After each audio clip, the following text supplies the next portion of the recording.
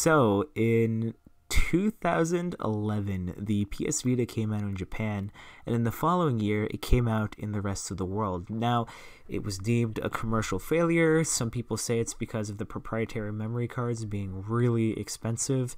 Other people say it's because Sony didn't put any first-party support on the line for the Vita, or at least emphasize that.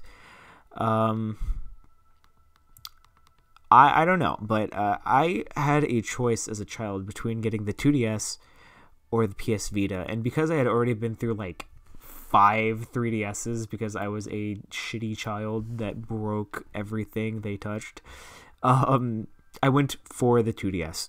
I straight up went for the 2DS, and I finally actually bought myself a PS Vita, like a couple weeks ago. Imported one from Japan off of eBay, replaced the battery, cost me maybe $100, $120 in total, and I've been enjoying this little guy ever since. I bring it to work, I play it on my breaks and lunch, I look like that total asshole playing my weeaboo games.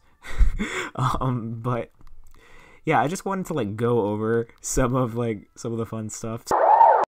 Let's see, I jailbroke it with the VitaDeploy. Let's actually go ahead and check out the custom themes manager. We got the little mascot right there. We're going to close out mGBA.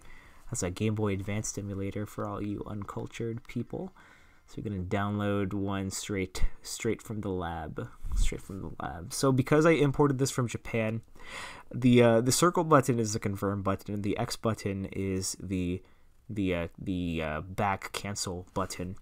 They switched that around in the PS5. The reason being is because in Japan the circle is actually their version of the check mark.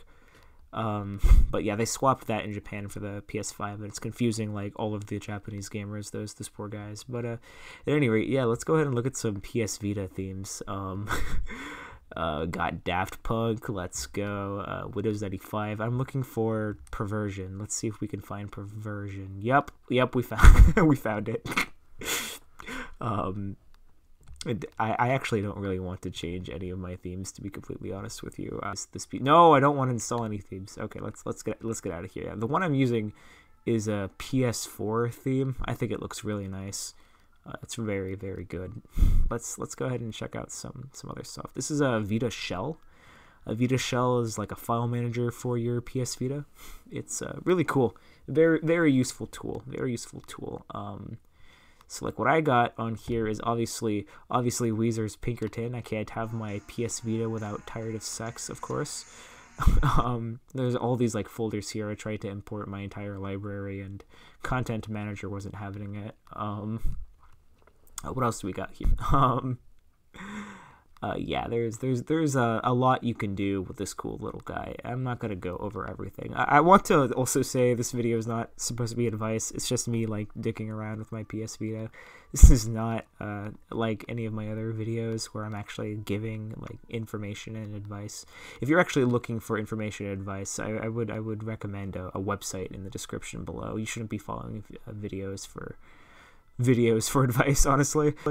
This is PKGJ, and I don't think I'm really allowed to say what it does, and because I can't, you already know what it does. What else do we got here? We have Adrenaline. This is actually really cool. Adrenaline is a it's like a PSP menu emulator. I don't really know what to call it. Honestly, I don't know the magic behind this guy, but yeah, it really, really well. It looks just like the PSP. I mean, seriously. Comic Reader. What does Comic Reader do? There is no software available. Oh, okay, all right. Sad. Oh, what's going on? That's a mouse. That's a freaking mouse. What's going on here? I don't know Japanese. I guess maybe this says like it's shut down. I don't know. I'm gonna go back home.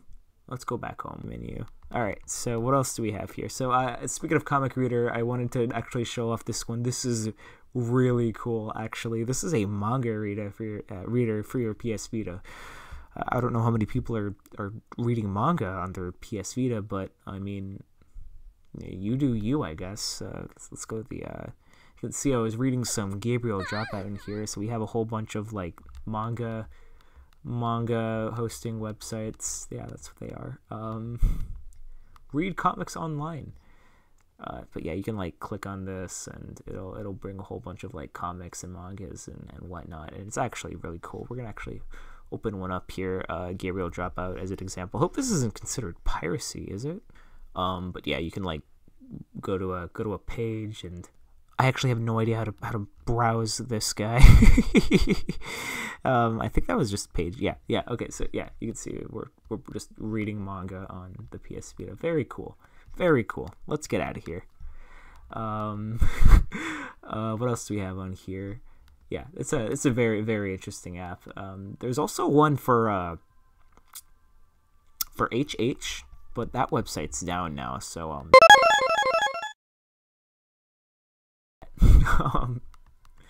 again, I'm not gonna go over anything too crazy. I have a whole bunch of other games here. I love this game, Rabi Ribi. I think I'm pronouncing that right. Rabi Ribi. Ribbit. Yeah, I'm gonna play a little bit of it because I was playing this during my lunch today. I've been having a lot of fun with it. I'm gonna do some cuts. This is probably gonna be a very long video compared to my other videos. I bet the watch retention rate is gonna just be non-existent.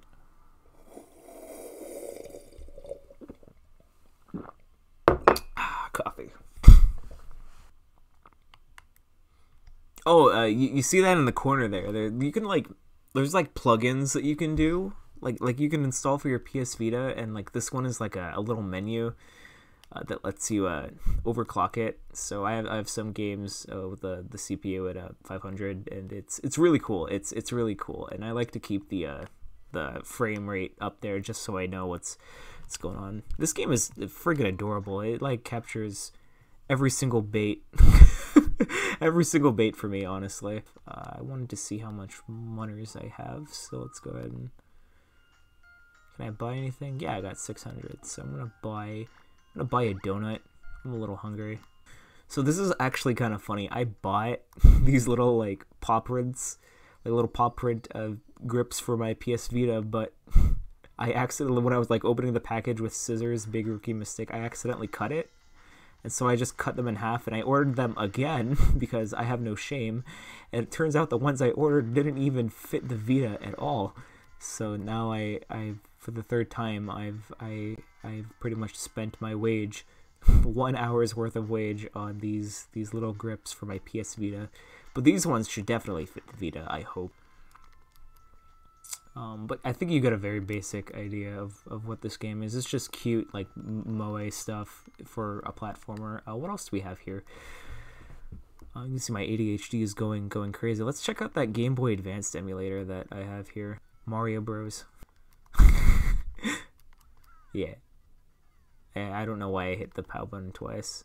You can change the screen with the rectangle button, and that drives me crazy because I'm very used to using the rectangle button. The square button for running, yeah, friggin' died.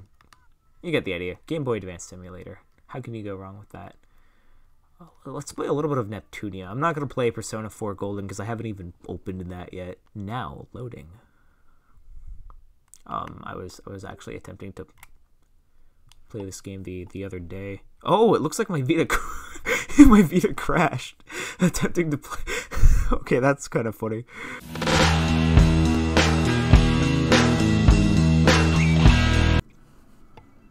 I actually have no idea what I'm doing. Oh, shit. Okay. Okay.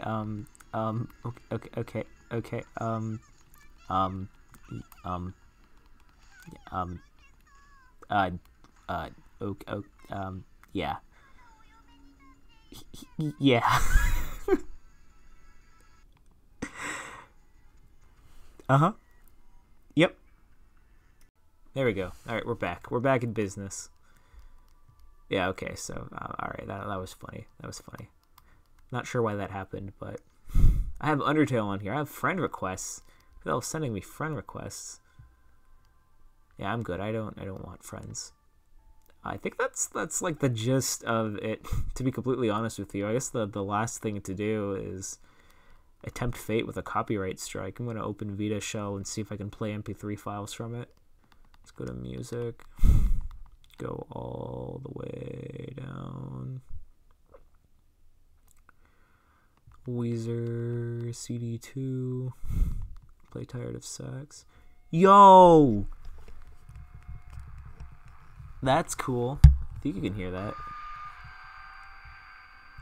This is way better than 11 music player could ever be.